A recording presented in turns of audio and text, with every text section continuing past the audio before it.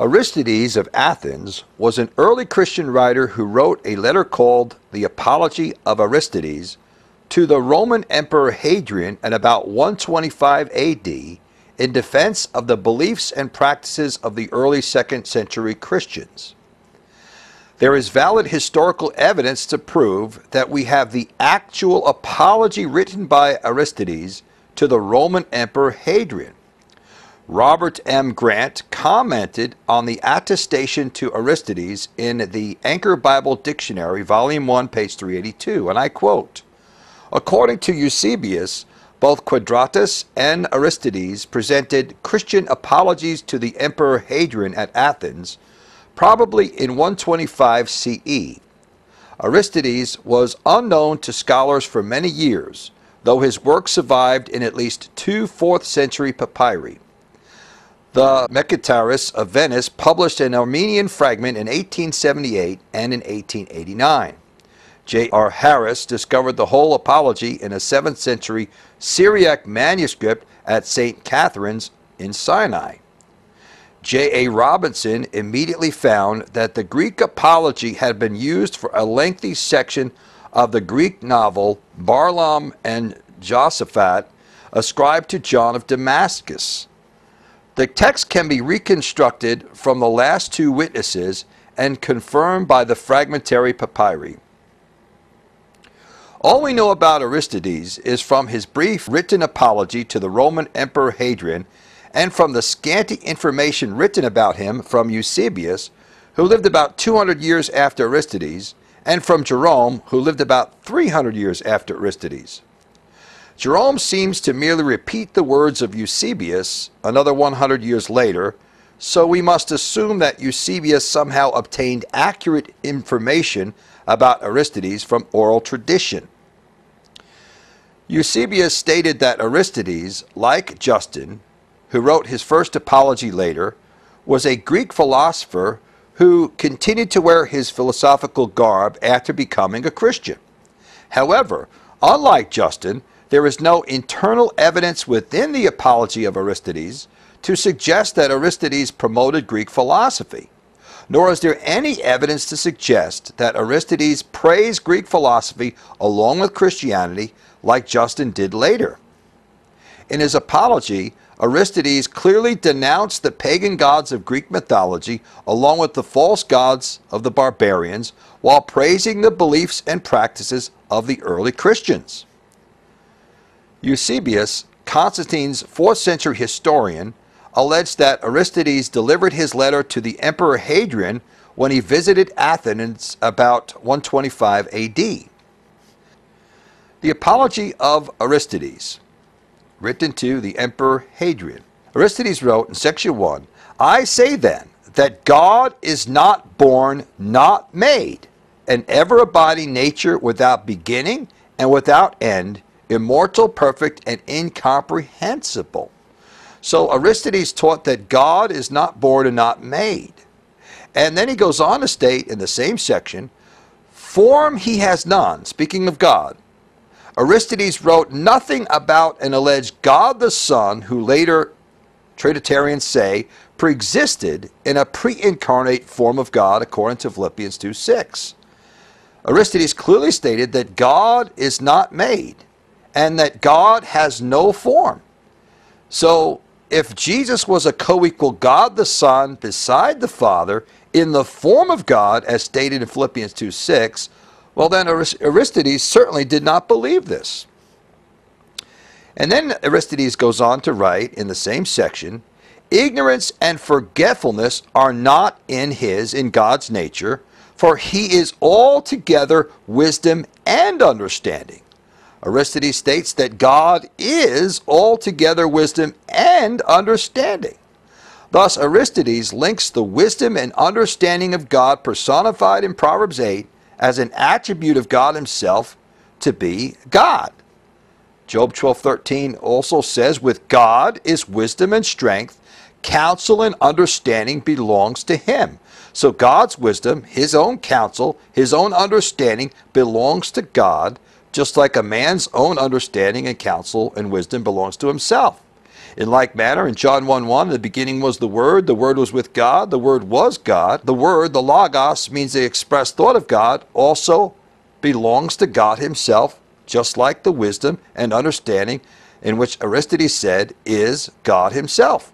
So we see a parallel with John 1:1 and Proverbs chapter 8 to show that God is wisdom and understanding. In section 2, Aristides goes on to write, the Christians then trace the beginning of their religion from Jesus the Messiah. Notice how he speaks of the Christians as a whole. He's speaking on the behalf of the Christians throughout the Roman Empire to the Emperor Hadrian. So the Christians trace the beginning of their religion from Jesus the Messiah, and he is named the Son of God Most High. And it is said, the majority of the Christians said, that God came down from heaven and from a Hebrew virgin assumed and clothed himself with flesh, and the Son of God lived in a daughter of man. Notice how Aristides is careful to state that God came down from heaven, not a Son of God that came down from heaven, not a God the Son who came down from heaven, not an angel who came down from heaven, not Michael the archangel or some lesser God person, but that God himself came down from heaven and from a Hebrew virgin, the Virgin Mary, assumed and clothed himself with flesh, with the body. And then he says the Son of God lived in a daughter of man. In other words, when the Son of God was conceived within the Virgin, the Son was living in the Virgin Mary. And so God became a man. Aristides says, this is taught in the gospel itself, and you also, if you will read therein, may perceive the power which belongs to it.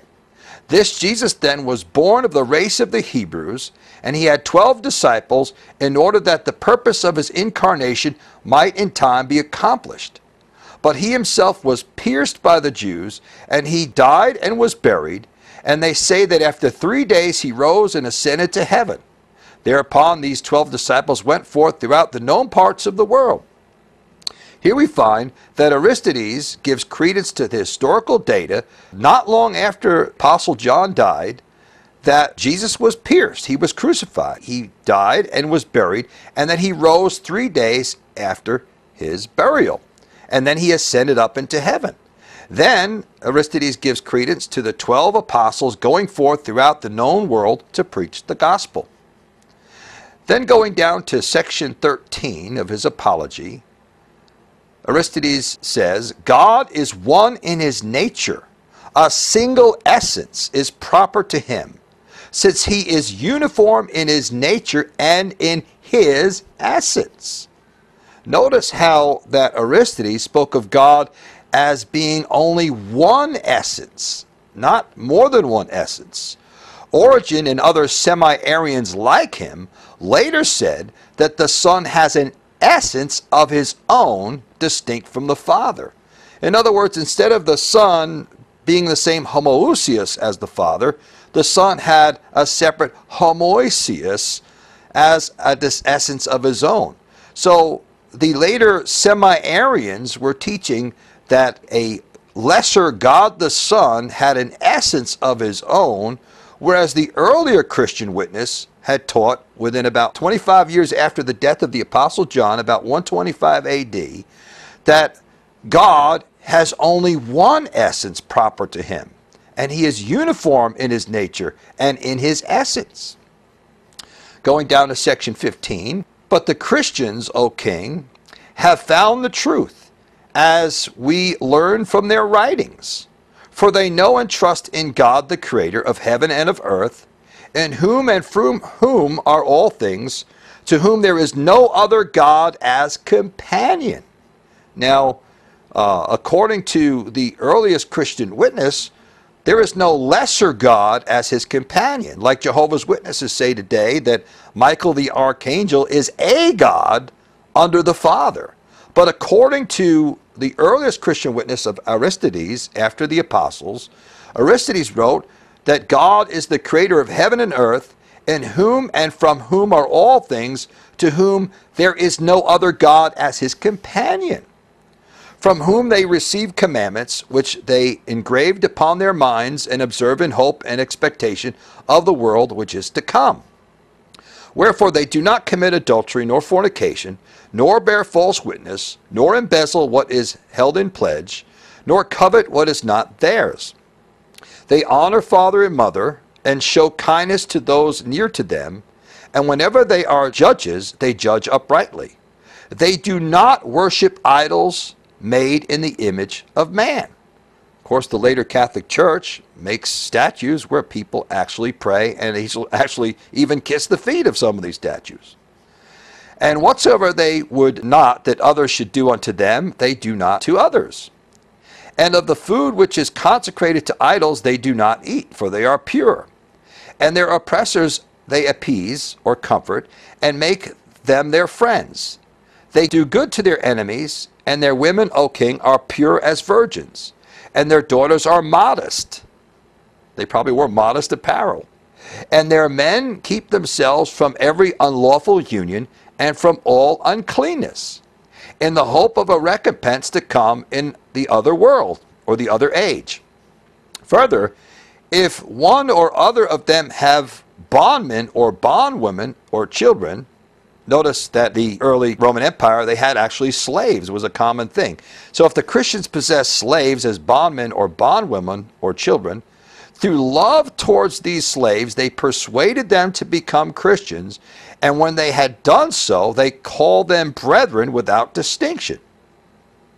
They do not worship strange gods, and they go their way in all modesty and cheerfulness. Falsehood is not found among them, and they love one another, and from widows they do not turn away their esteem. And they deliver the orphan from him who treats him harshly. And he who has gives to him who has not, without boasting. And when they see a stranger, they take him into their homes, and rejoice over him as a very brother. For they do not call them brethren after the flesh, but brethren after the Spirit and in God. And whenever one of their poor passes from this world, each one of them, according to his ability, gives heed to him, and carefully sees to his burial. And if they hear that one of their number is imprisoned or afflicted on account of the name of their Messiah, all of them anxiously minister to his necessity, and if it is possible to redeem him, they set him free. And if there is among them any that is poor and needy, and if they have no spare food, they fast 2 or 3 days in order to supply to the needy their lack of food. They observe the precepts of their Messiah with much care, living justly and soberly as the Lord their God commanded them to do. Every morning and every hour they give thanks and praise to God for his loving kindness towards them. And for their food and their drink they offer thanksgiving to him. And if any righteous man among them passes from this world, they rejoice and offer thanks to God. And they escort his body as if he were setting out from one place to another nearby. And when a child has been born to one of them, they give thanks to God. And if, moreover, it happened to die the child in childhood, they give thanks to God the more, as for one who has passed through the world without sin. Aristides wrote that the earliest Christians believed that little children were not of an age of an accountability for their sins, so they would go to be with God when they die. That's very good to know. And further, if they see that any one of them dies in his ungodliness or in his sins, for him they grieve bitterly, and sorrow as for one who goes to meet his doom. Since this testimony is so close to the time of the original apostles, it is very likely that the apostles were teaching the early Christians that the early young children who died were not culpable for their sins, and that those who were older and died in their sins would be meeting their doom in hellfire. Then in section 16, Aristides goes on to write, "Such, O king, is the commandment of the law of the Christians, and such is their manner of life. We learned that they alone come near to a knowledge of the truth. Unlike Justin, Aristides said nothing about those who followed Greek philosophy as being believers before Christ and having the seed of the implanted word or logos of the Father in them, like Justin wrote about 20 years later. So Aristides says nothing about Greek philosophy as being near or close to the truth, like Justin had just 20 years later. And they do not proclaim in the ears of the multitude the kind of deeds they do, but are careful that no one should notice them. And they conceal their giving just as he who finds a treasure and conceals it. Just like Jesus said, if you do your alms to be seen of men, you have your reward here on earth, but you lose your reward in heaven. And they strive to be righteous as those who expect to behold their Messiah and to receive from him with great glory the promises made concerning them. And as for their words and their precepts, O king, and their glorying in their worship, and the hope of earning according to the work of each one of them their recompense, which they look for in another age, the world to come, you may learn about these from their writings. It is enough for us to have shortly informed your majesty concerning the conduct and the truth of the Christians. For great indeed and wonderful is their doctrine to him who will search into it and reflect upon it. And verily, this is a new people, and there is something divine in the midst of them. Then in section 17, Aristides writes, but the Christians are just and good, and the truth is set before their eyes, and their spirit is long-suffering. And therefore, though they know the error of these, the Greeks, and are persecuted by them, notice that Aristides wrote nothing about the alleged truth of the Greek philosophers as being worthy for Christians to follow, as Justin did later. So there's no evidence inherent within the book of Aristides, in his Apology to the Emperor, that Aristides was promoting Greek philosophy as one of the Greek Hellenizing fathers. Aristides goes on, though they know the error of these, the Greeks, and are persecuted by them, they bear and endure it, and for the most part they have compassion on them as men who are destitute of knowledge. And on their side they offer prayer that they may repent of their error. And when it happens that one of them has repented, he is ashamed before the Christians of the works which were done by him, and he makes confession to God, saying, I did these things in ignorance, and he purifies his heart, and his sins are forgiven him, because he committed them in ignorance in the former time, when he used to blaspheme and speak evil of the true knowledge of the Christians. And assuredly the race of the Christians is more blessed than all the men who are upon the face of the earth. Then Aristides concludes his apology by saying, so shall they appear, all humanity, before the awful judgment which through Jesus the Messiah is destined to come upon the whole human race. So Aristides spoke Jesus Christ being God who became a man, manifest in the flesh. He said nothing about Arianism, semi-Arianism, or later Trinitarian theological teaching. He spoke of one God as one essence, and that God was manifest in the flesh of Jesus Christ and became the Son of God. And then he went on to teach the practices and beliefs of the early Christians in a very pure way, just like the scriptures teach.